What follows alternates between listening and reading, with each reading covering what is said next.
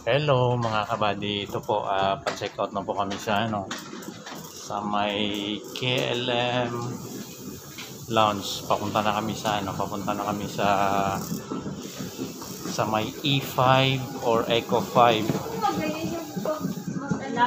Oo. Pero yung Kasi nasa monitor screen na yung namin, yung schedule namin. So yan po, papakita ko po sa inyo. Yan, Barbados 22:30, Zulu Tango 66:21, 5 minutes walk to E5. So yun po. So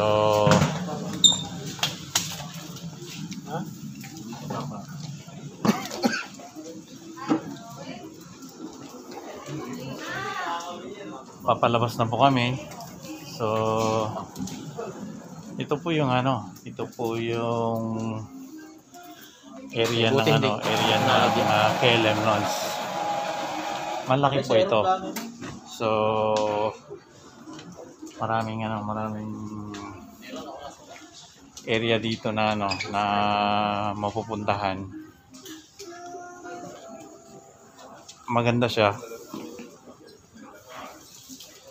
Pero so far halos kami lang yung tao. So yeah, papalabas na po kami.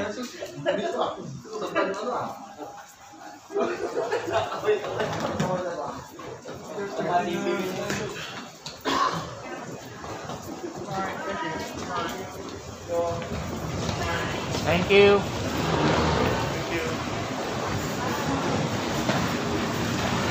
So yun po yung mga KLM staff dito sa may KLM lounge, at nagpasalamat po kami sa very accommodating service nila, pagtanggap nila sa amin, at pag-consider nila even though na hindi kami galing ng KLM airline, at saka yung connecting flight namin ay hindi KLM. So binigyan tayo ng choice, gumamit lang ng credit card. So 5 minutes walk as per monitor screen ang nakalagay, pupunta ng E5 section para sa may boarding gate namin papunta Barbados Suite stopover sa may Las Palmas. So mga kabady, ito po yung mga kasamahan ko. Very excited na po sila.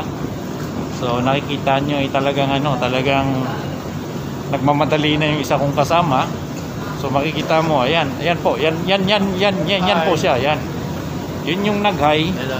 Talagang very excited. Very excited na po yan, kabayan.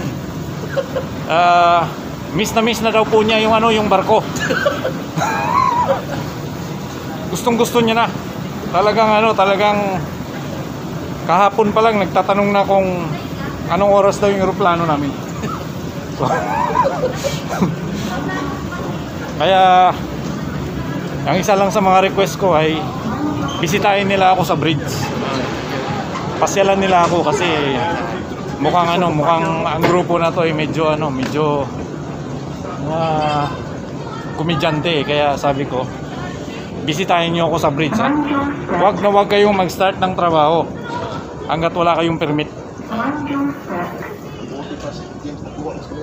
Tapos ito pa yung isang kasama namin, talagang kahapon pa ito, mga nagmamadali sila, sabi nila ay gustong-gusto na talaga nilang makabalik ng barko, at miss na daw talaga nila. Hirap matulog pa.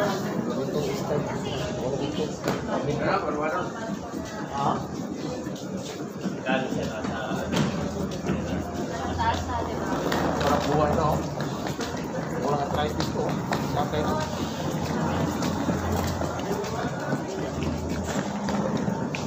Sa akin naman. Oo, wala kasi parang Yan. oo nga. Philippines. Yan po yung ano, yung nasa likod namin. Ay, hindi ko po alam yan. Ha? Grabe ka naman po. Medyo malaki.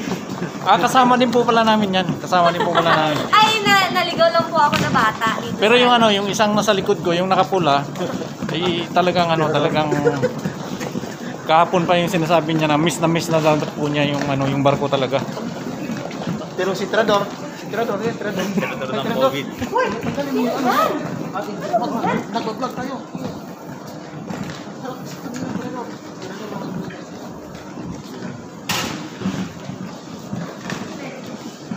So mga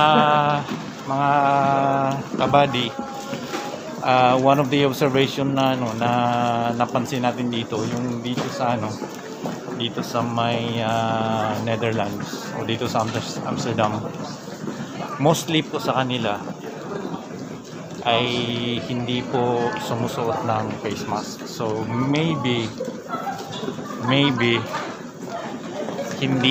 hindi talaga mandatorily or requirement sa kanilang sumuot ng face mask.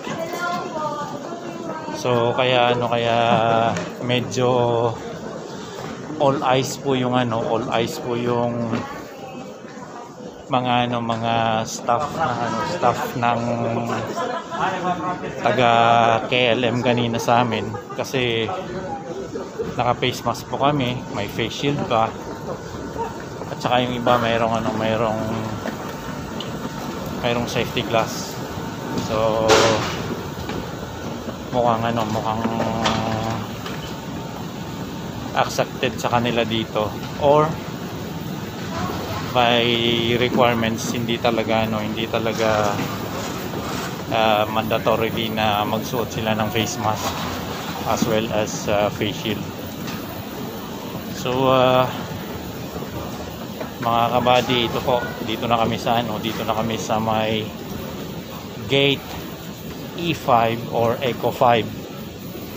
So maghihintay naman po tayo dito hanggang 22:30. Puro vlogger na. So ito po yung gate namin. Yan po, Eco 5. So maghahanap po tayo ng maupuan natin para makapagpahinga naman in just a short period ng paglalakad natin. So according sa may timer natin sa may video natin, it's 8 minutes. So meaning yung paglalakad mula sa may KLM Lounge papunta rito is between 5 minutes to 8 minutes, depending na rin sa speed.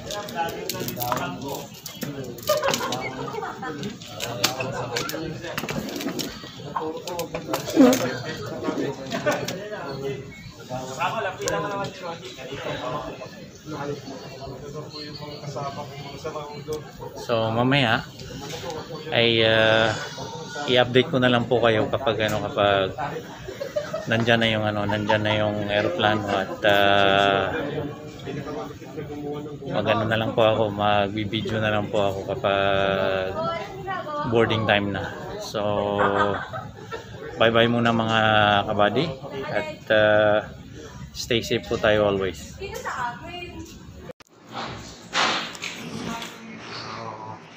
Mga kabady, ito board na kami. So papunta na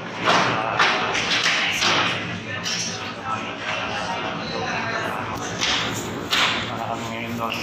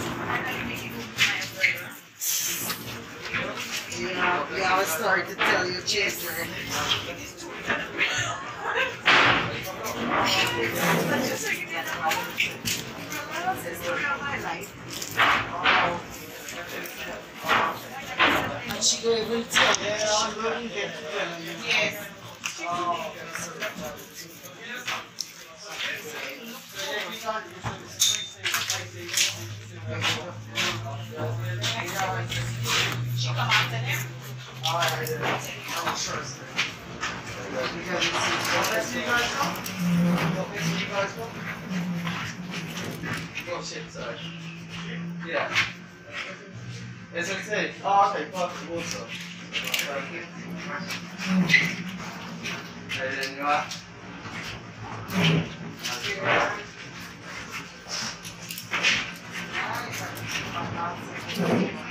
There you go. Thank you. I'm Jack, by the way. Yeah. Hi. Bye.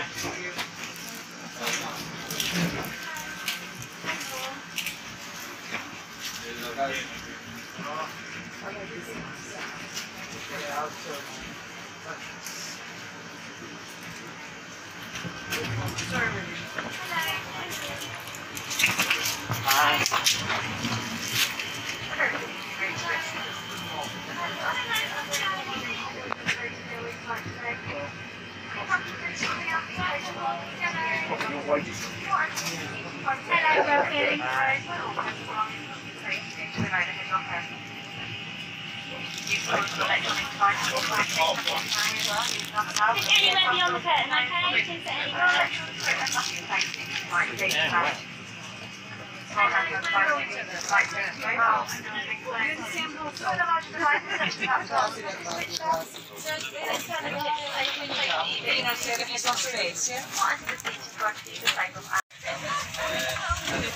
So mga kabady, dito na tayo sa aeroplano. So nasa 21D.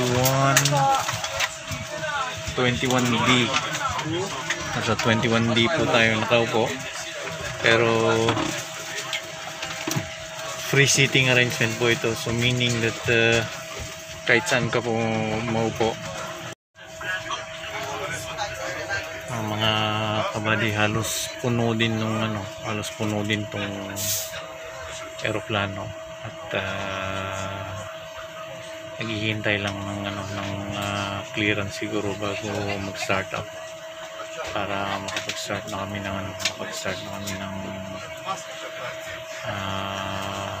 flight papuntang Las Palmas sa stopover, then subsequently to Barbados as the last destination. So nakita na rin namin yung kasamahan namin na mga technicians na galing Norway. So sila yung gagawa ng nasirang crane.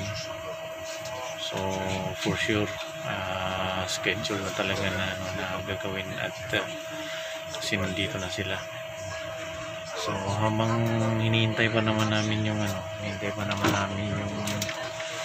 pag-start up ng eroplano,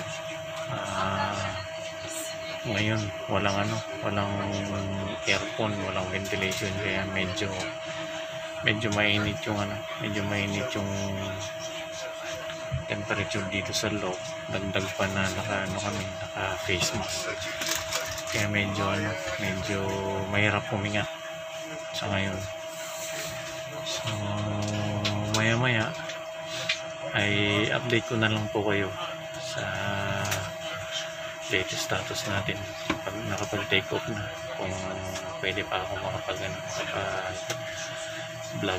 Tapos update ko na lang din kayo mamaya pagdating namin sa Las Palmas. So bye bye muna mga kabady, stay safe.